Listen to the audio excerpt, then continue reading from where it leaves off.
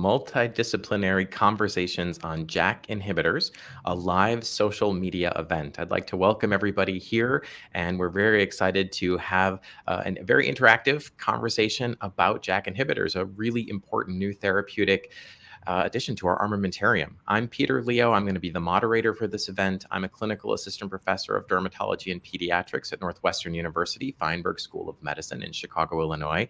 I'm also the founding director of the Chicago Integrative Eczema Center.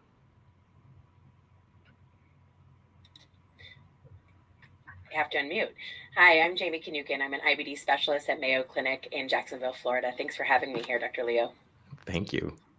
And I'm Grace Wright, rheumatologist in New York City, consultant rheumatologist there, and also founder and president of the Association of Women in Rheumatology, and thrilled to be here as well. Thank you also for coming. This is so neat because we have different specialties talking about the same category of medication, and this almost never happens in the real world. We rarely get to talk outside of talking about an individual patient. So our introduction is that in this program, we're going to be discussing some of the current safety data for JAK inhibitors across immune-mediated conditions in dermatology, gastroenterology, and rheumatology. We're going to think about the implications of the outcomes from the oral surveillance study across different patient populations. We'll share some real-world experiences that are related to the safety profile of JAK inhibitors against other systemic or biologic immunotherapies. And then we'll talk about including patients and shared decision-making and how we do this when we actually are going to try to prescribe a JAK inhibitor. And finally, going over some of the benefits of education for the medical community, because these are still pretty new and there's a lot to talk about.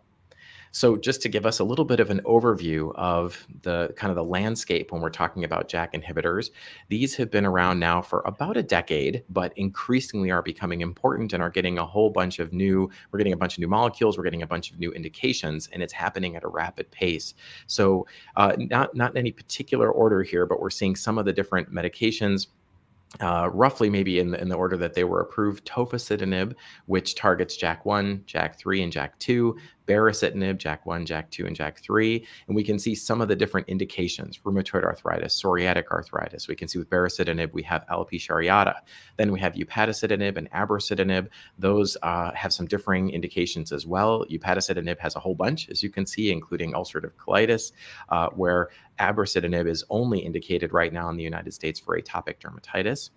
And then the list goes on, including things like ruxolitinib, which currently we have both an oral and a topical version of, and deucravacitinib and ritlecitinib and so on. So we're going to kind of get into these, but this gives you a sense of how many molecules there are and how many different indications. So our experiences, of course, across different patient populations, across different molecules, and even different dosing. I often think I see my patients with atopic dermatitis, and maybe we're using upadacitinib in a patient and I'm putting them on the 15 milligram dose. And the other day, a patient said, you know, my brother is on it for ulcerative colitis at 45 milligrams a day, 3 times what we're starting. So this is kind of interesting to think about. Not only is the population different, but the dosing can be different as well. And when we think about what we use in rheumatology, we really have had this now, as you said, for 9-10 years, starting off with tofacitinib. And the approvals were really based on very rigorous randomized controlled trials that were double blind. So sort of laid out here. And what is important really is to understand that we study these drugs in different populations. So for some patients, they've only seen the first thing. They've seen methotrexate.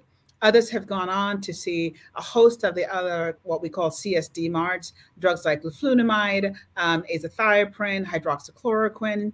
And then many others have already advanced to advanced therapies or biologic DMARDs and still had an incomplete response or problems tolerating those agents. So whether it's tofacitinib, baricitinib, upadacitinib, we've got assessments across all of those, looking at responses in joints. For rheumatologists, that's where we start.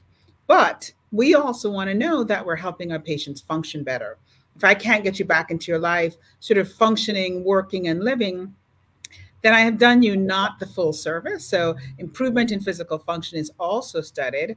And since we want to make sure that we protect your joints, we also investigate the slowing of radiographic progression or the inhibition of radiographic progression so that we don't have joints being destroyed and patients being forced to go on to orthopedic surgery just to restore function. So very rigorously studied, but we have this now across multiple types of persons and multiple therapies. So that gives us some confidence in the efficacy. I agree. And a lot of times with some of the newer indications, patients will feel like they're a guinea pig and they're asking, how much experience have you guys had with this? And we can say in good faith, there are hundreds of thousands of patients who've been on these medications for different indications across the world. So we really are building more and more. One of the things I'd love to get into a little bit is how the rheumatoid arthritis indication has set the tone for the safety as well, because I think that's really an important piece when we think about that. But maybe we could talk a little bit about some of the evidence too first, and how it's worked across different conditions, and I'll focus a little bit on atopic dermatitis as well. We know that when we look at the cross, this is difficult to compare efficacy across studies. In fact, you really shouldn't, because even though it's tempting, if you have the same outcome, for example, in this case, we're looking at the eczema area and severity index of 75% or greater, right? So EASI-75 is a good metric to show you got pretty substantial improvement of your eczema. The problem is people will just take a number from one study and a number from another, and you can't head-to-head them because it's different populations. It may be different duration. It may be different ways that they handled people that drop out or have an adverse event. So you can't do it. But what you can do, and I think it's been shown to be pretty reliable, is what they call the Bayesian network meta-analysis, where you can sort of control these things using some very fancy mathematics and using the placebo groups to kind of help anchor it. And they can give it a relative sort of index. And this particular chart we're showing here was put together by ICER, the Institute for Clinical and Economic Review. I really like them because I feel like they're kind of cold and calculating. They're really mostly for the payers. So they're sort of not trying to cater to any company. They're not really even catering to clinicians or patients, but they're looking at sort of showing what is the brass tacks of the efficacy. And we can see here they've listed a lot of the newer atopic dermatitis systemic therapies in order, and we're getting a sense of the efficacy. And we can really see that upadacitinib and abrocitinib, the two that are approved for atopic dermatitis, really do have a leg up on many of the other therapies, even dupilumab, which is one of our most powerful biologics, especially when we look at the higher doses of the JAK inhibitors, that they're higher dose. It's really, I think, pretty substantial and meaningful difference. When we look at our topical JAK inhibitor for atopic dermatitis, and that's not pictured here, but there was a nice study that had a comparative arm of a mid-potency topical steroid, triamcinolone, and it did numerically actually better. It wasn't powered to show superiority, but it was certainly non-inferior. So again, we now have a topical non-steroidal that is on par with a mid-potency corticosteroid, which is kind of a big deal. I'd be curious, in gastroenterology and in rheumatology, do you feel that the JAK inhibitors have kind of a similar role of being pretty powerful new entrants into this armamentarium? Yeah, for sure. Go ahead.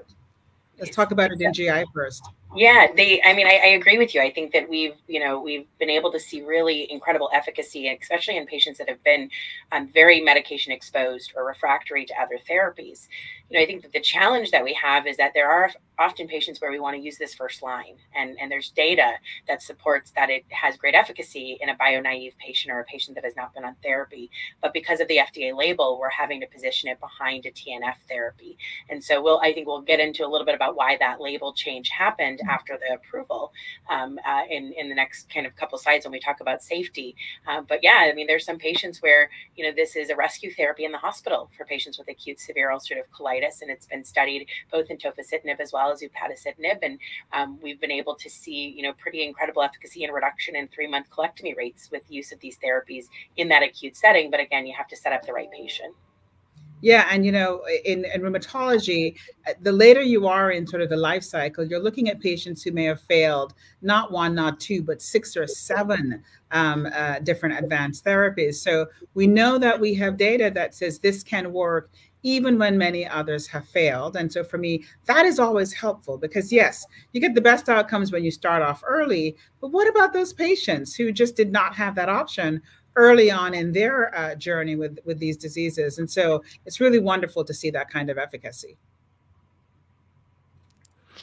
So that really brings us to the other side. So it sounds like in all three of our specialties, there is no question that these are among the most efficacious treatments. They're very powerful. But with that great power comes great responsibility. And we know that we have some monitoring and some safety issues to talk about. So I would be curious, I'll describe what we're doing in dermatology, and I'd love to hear how you guys are managing it as well. So baseline and annually, of course, we're doing our tuberculosis test, our hepatitis screening. I'm sometimes checking for HIV status as well, because those patients were generally excluded from the studies. And then CBC, metabolic panel, and lipids. And then at month 1, I'm usually, again, looking particularly at lipids, but I'm often just doing the complete blood count and metabolic panel as well. And then every 3 months, and sometimes spacing that out even more afterwards if things are going well. And of course, if things aren't going well, then we might shorten that interval. Are you guys doing the same thing? Like, if, for example, if we're an ulcerative colitis patient, is this the sort of same basic approach? Yeah, and interesting. I'll chat with my pharmacist about the HIV, because they were excluded in the clinical trials, but that is not something that we routinely check as part of our pre-monitoring labs. But similarly, we're looking at blood counts, we're looking at kidney function as well as liver, and then lipids. When we don't do the lipids, we do lipids annually after we check them first at that 1 month mark, to ensure that LDL rise, which is known and was seen in the clinical trial program, but doesn't appear that it was associated with any cardiovascular increased risk related to sort of direct relationship to the LDL.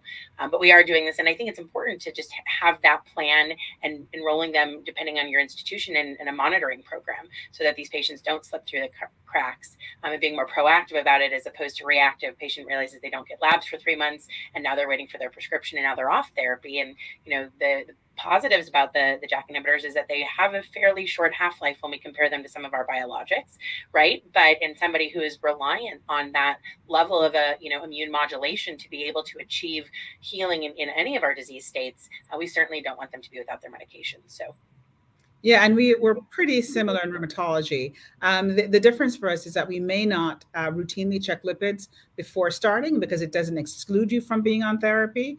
But what we do know is that our patients with immune-mediated disease are at higher risk for cardiovascular consequences.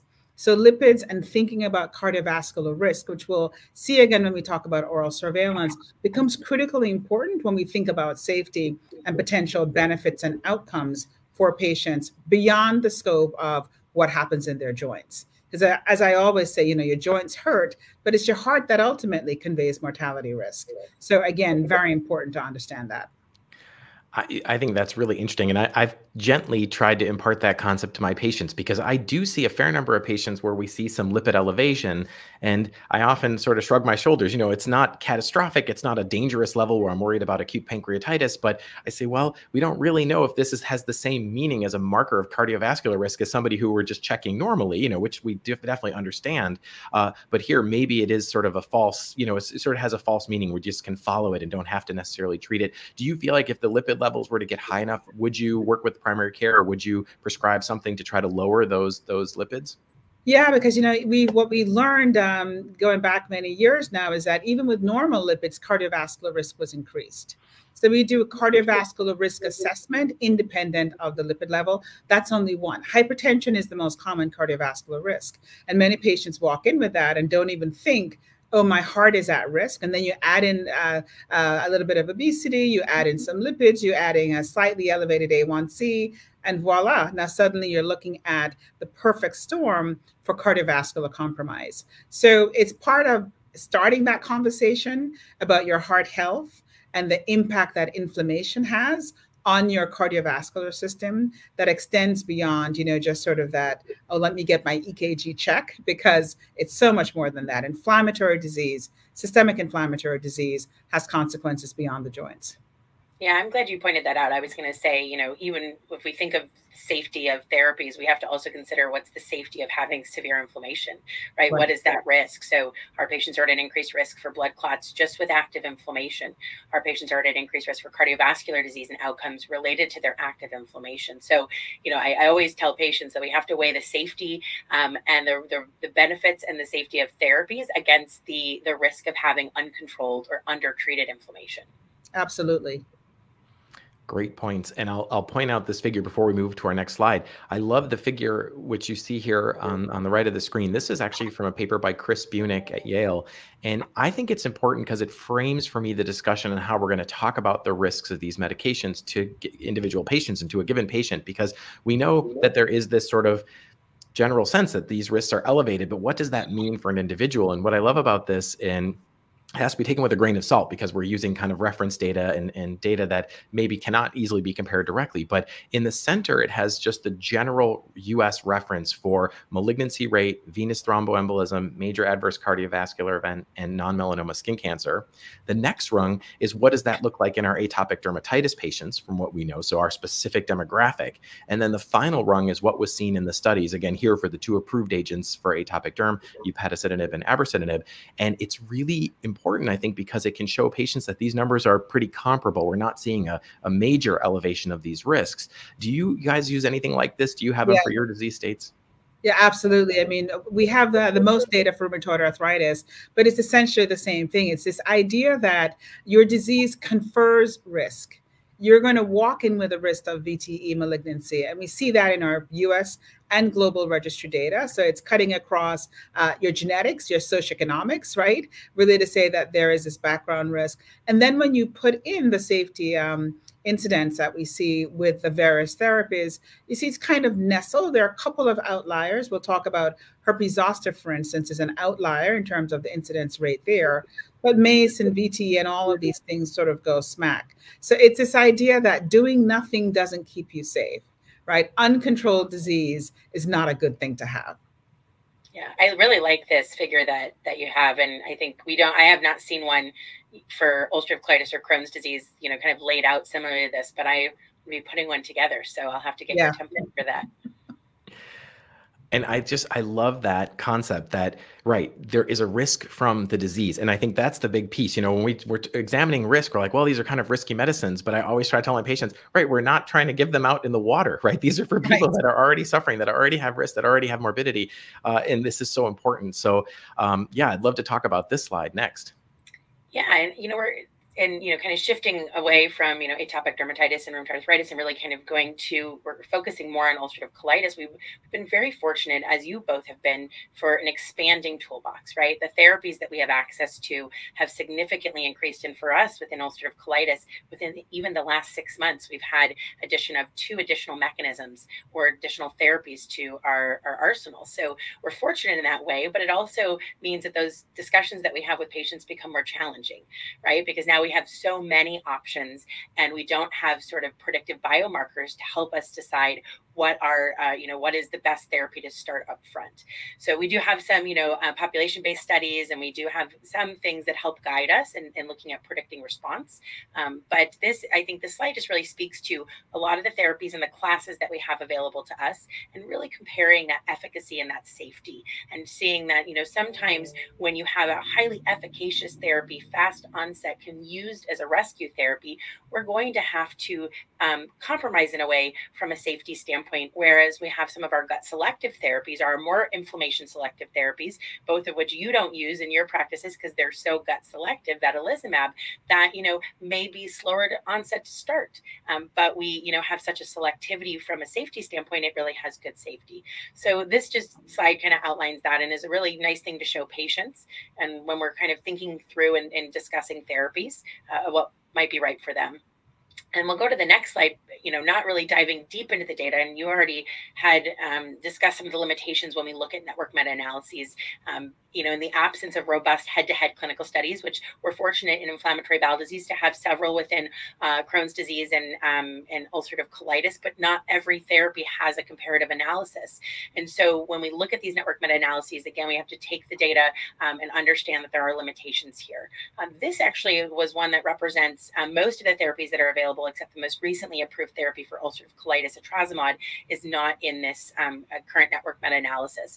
But you can see in all comers, so all patients with inflammatory bowel disease, whether they were TNF exposed or they were TNF exposed, or TNF non-exposed, bio-naive maybe, but they could have been exposed to another biologic, you can see that the JAK inhibitor upadacitinib really comes out on top, and really from an efficacy standpoint comes out on top on each of these, comparisons. So I think, again, highlighting that we have to remember we can't use this therapy, or we shouldn't be using this therapy in patients who don't have previous exposure to TNF unless they had a contraindication for TNF therapy, and that this really needs to be considered second line behind TNF in our patients.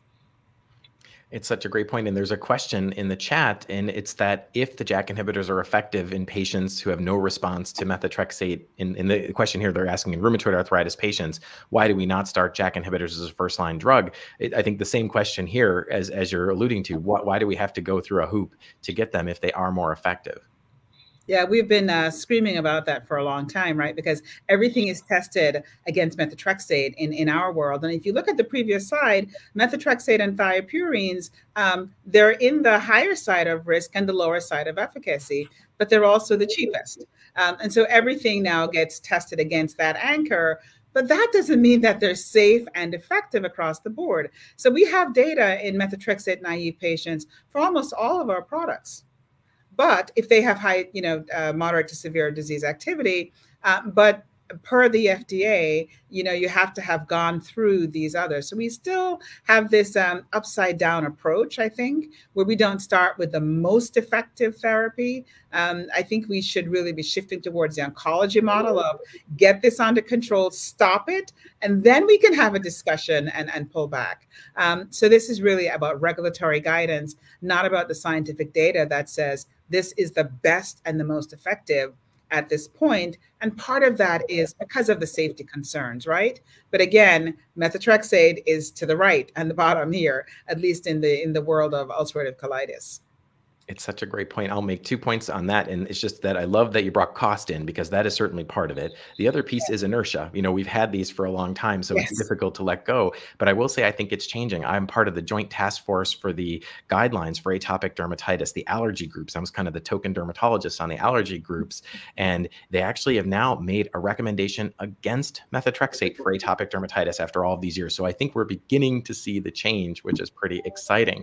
Well, I'd love to kind of dig into the oral surveillance study because, well, if I'm being a little cynical, this is what's poisoned the well for all of us here. This is what resulted in the box warning. I'd love for you to talk us through it a little bit, Dr. It has done the same for us. So oral surveillance is a post-approval safety surveillance, right? So this was an event-driven trial to pick up on whether or not there were particular signals, and really looking at cardiovascular malignancy. So this is the only trial of its kind, and I suspect that it will live as the only trial of its kind. So that the primary objective here was to say, looking at tofacitinib, and this started many years ago, the 2 doses, 5 milligrams twice daily or 10 milligrams twice daily, which, by the way, in rheumatology is no longer used, and compare that with a TNF inhibitor.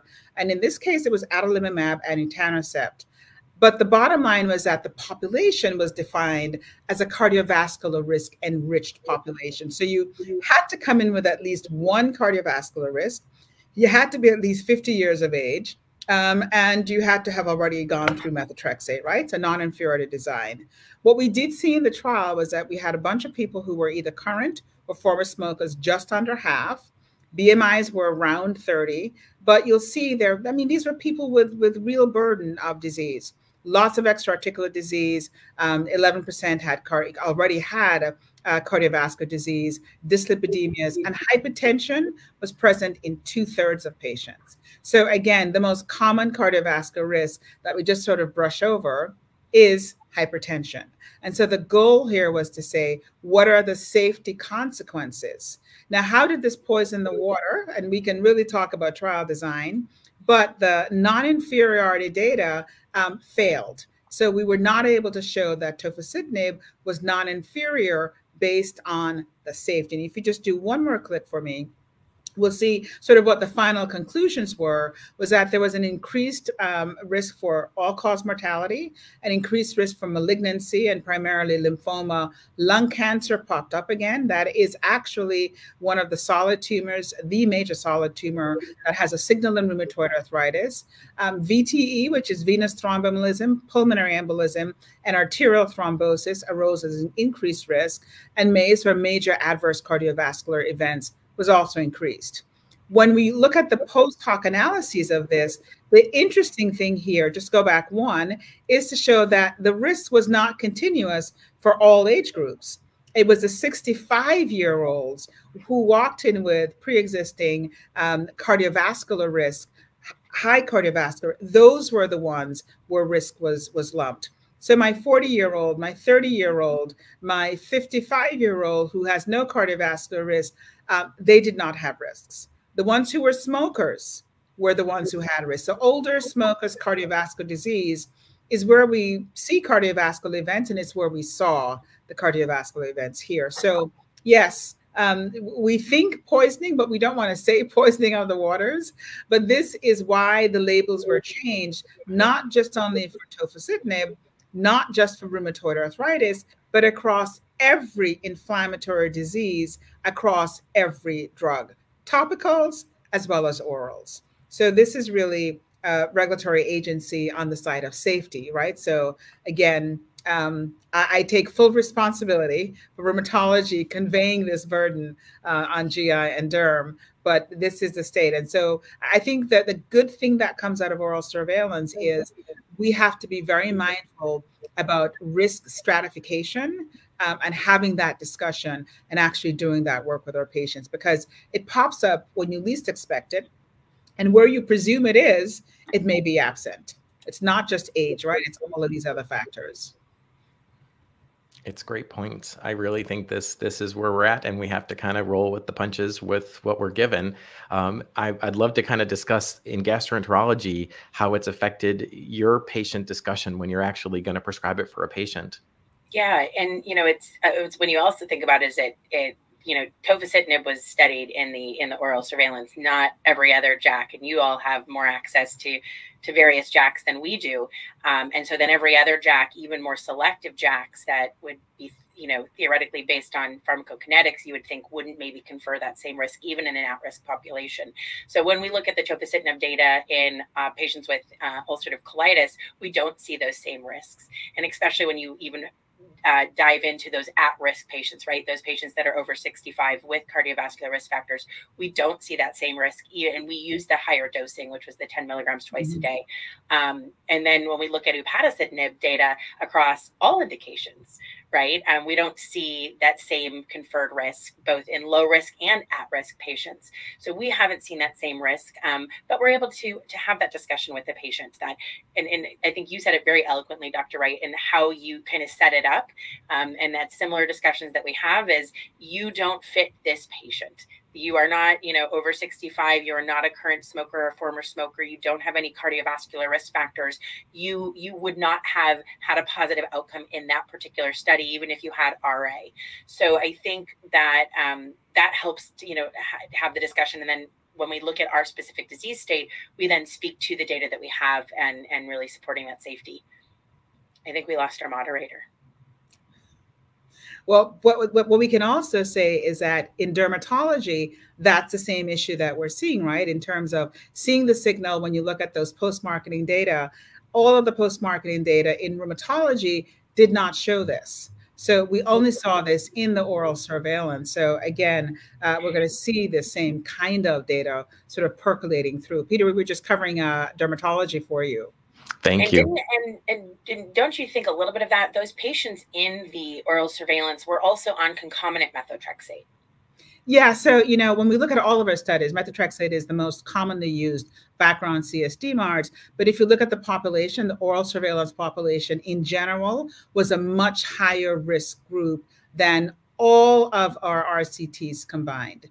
So it's not a usual grouping. It's really sort of cherry picking. And so again, we will never have a comparison, I think. We have oral surveillance cohorts that we're creating through multiple data sets. And even there, we're seeing, yes, the higher the background cardiovascular risk, yes, that's where you're going to see that. So that's what we need to take home. Risk stratify patients. I love it. And the quality of life discussion about why we're doing it in the first place, putting it into context is so important, because a lot of patients are nervous about it. But I think when you say this is what it promises to give us, and with these powerful medicines, there are some risks, but we're going to watch you carefully. We're going to be following along. And I also like what was brought up earlier too. It has a relatively short half-life. So if something goes wrong, you stop it and it's out of your system pretty quickly. If there's an infection or something like that, we'll deal with it. But it really would be a shame to not be able to utilize this powerful new mechanism for patients who really could benefit from it. Absolutely. I agree. Well, I want to thank you so much for doing this with me. This has been so much fun and so interesting. I think we're right at the time now. So I want to also thank all of our listeners and viewers for participating in this activity. Please look to the right-hand side of the page that has some different tools and resources for you. And then I want to put a teaser that early next week, Medscape Education will be launching the Immunology Learning Nexus, a comprehensive web of 11 clinician educational activities and 8 patient treatment guides with various touch points across 3 different curricula: rheumatology, gastroenterology, and dermatology. This dedicated learning center, guided by Immunology Nexus chairs and educational collaborations, will house all of the educational activities and accompanying resources. So please stay tuned and check it out. And thank you again so much for your attention. Thank you. Great being here. Yeah.